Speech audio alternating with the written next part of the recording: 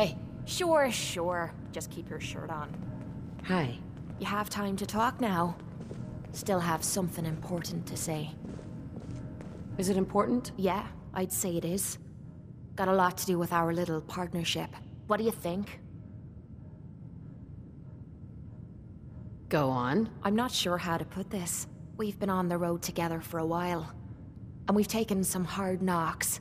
But through all that crap, I notice you've always been sticking by me. You know, watching me back and making sure I don't do anything stupid. I think maybe it's time to tell you a little bit about who you're traveling with. There's no reason for us to keep acting like we're strangers. Didn't we already go through this? You don't owe me a thing. It all starts with two wastes of humanity I suppose you could call me parents. I'm convinced I was a mistake, because I can't remember a single moment that they treated me like their daughter. I was yelled at and beaten. Everything I did was wrong. Nothing but a nuisance in their eyes. The whole time I was telling myself that they had to love me, even if it was just the tiniest bit, because they never kicked me out. Then me 18th birthday arrived, and I found out why they kept me around. They slapped a shock collar around my neck and sold me to slavers.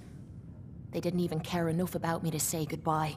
18 years of suffering through that shite, and all I was worth to them was a pocket full of caps.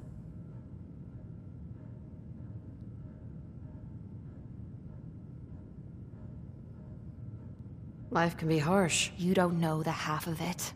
It would be easy to blame me charming personality on me parents, but they didn't make me this way.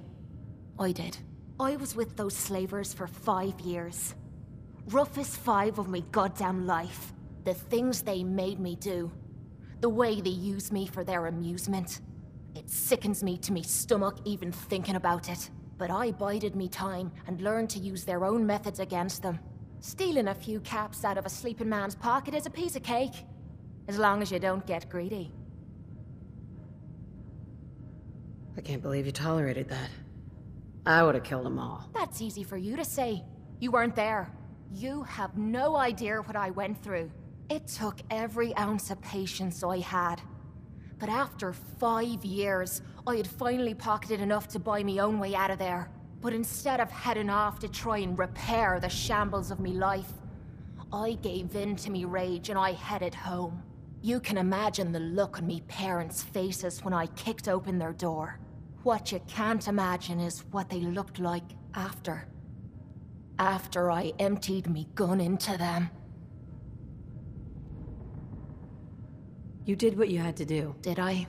When I close me eyes, all I can see is their faces twisted with fear. And then my mind starts wandering and I start judging myself. And it's ripping me the fuck apart. You'd think I inject myself with all that shite and drink myself drunk because I'm a tough Irish girl. I do it so I can forget and move on with my miserable life. So there you are.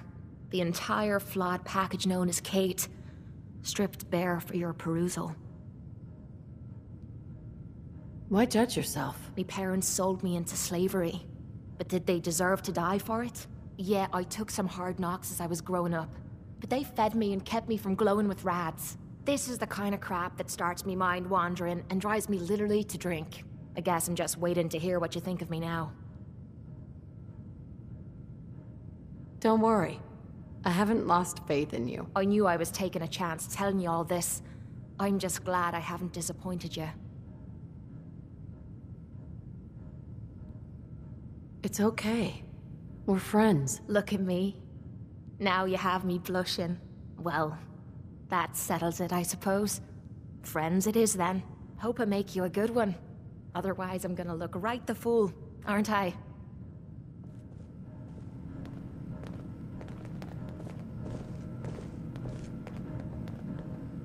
Paladin dance. Ready to continue our mission, soldier? That depends. How are you feeling? My power armor systems are within normal operating parameters, so I'm as ready as I'll ever be. You just give the word, and we can begin our mission.